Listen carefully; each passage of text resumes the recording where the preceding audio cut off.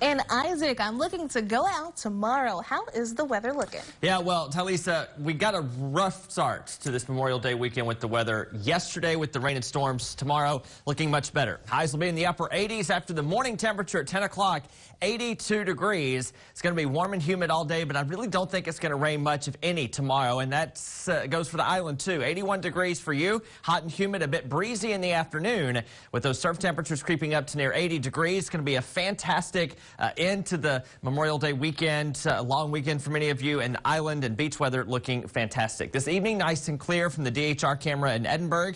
We were watching scattered showers and storms north of us into Austin and San Antonio earlier. They have since weakened, but we're still watching some pretty big storms up in West Texas and parts of the Panhandle. That's our next system that's going to bring us a chance of some showers on Tuesday. Until then, the risk of severe weather is confined to northwest Texas and the Texas Panhandle, Amarillo, Lubbock, Midland, into western Oklahoma for the rest of the night. So for us, partly cloudy, warm, humid, lows around 76 degrees. Tomorrow, we're going into the upper 80s and lower 90s. This 89 is for the lower valley, but you can see in the upper valley, 93 degrees for Rio Grande City, 93 for McAllen. Tomorrow, we'll see another breezy afternoon, too, with gusts up to 25 miles per hour. That next low pressure system entering the Texas Panhandle, and it's likely going to bring us our next chance of rain, but not until Tuesday, which means tomorrow is still going to stay dry. You can see at 4 o'clock in the afternoon, plenty of storms again in the Texas Panhandle in the northwest part of the state. But then we get things sort of reconfigured on Tuesday, and this front gets a little pushed down to the south. And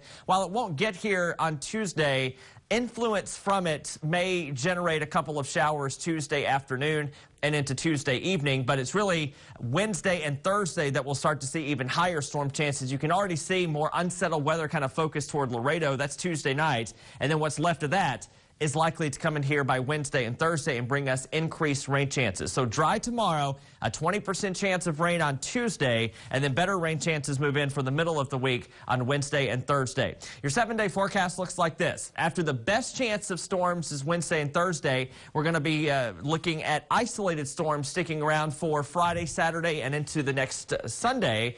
Highs each day will be about just shy of 90 degrees, so no major runaway heat anytime soon. Talisa?